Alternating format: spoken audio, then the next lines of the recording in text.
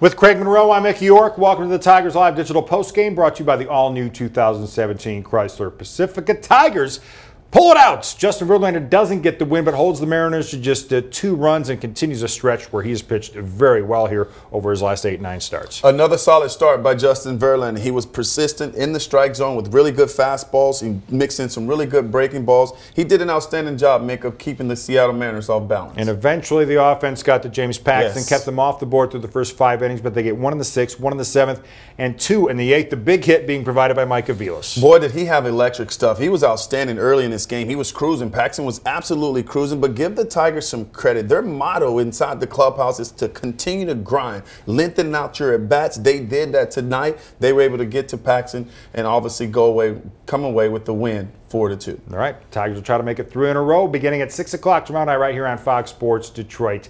You can see us then again after the game for the next edition of the Tigers Live Digital Postgame, brought to you by the all-new 2017 Chrysler Pacifica.